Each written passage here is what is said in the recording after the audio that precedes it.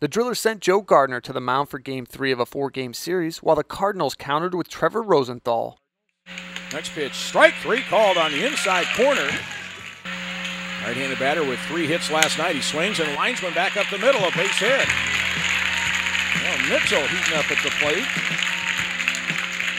Rosenthal's 0-1 pitch. Swing and a little looper to right. Racing over is Tavares. He can't get it.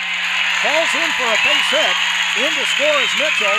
On his way to second with a double is Nina. And the Drillers take a 1-0 lead. Trailing 1-0 in the fourth, the Cardinals' bats came alive. Here's Chris Swager. He swings and lines one into right center field. That's a base hit.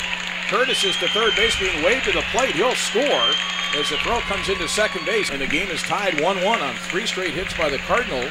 Here's the pitch. Swinging a ground ball off the glove of Gardner.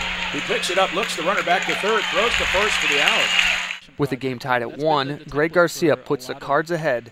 Next pitch, swinging a ground ball up the third baseline. Fielded by Arenado. He turns, throws to first, but it's offline. And in to score is Tavares. 2-2 pitch. Swing and a miss. Got him with a fastball. Again, 2-0 pitch. Swing and a fly ball to left. Schaefer over to his right, makes the catch, and that ends the ball game. The Cardinals' 4-run fourth inning was plenty for Rosenthal as he held the Drillers to just 1 run on 3 hits over 7 innings to pick up his 5th win of the season.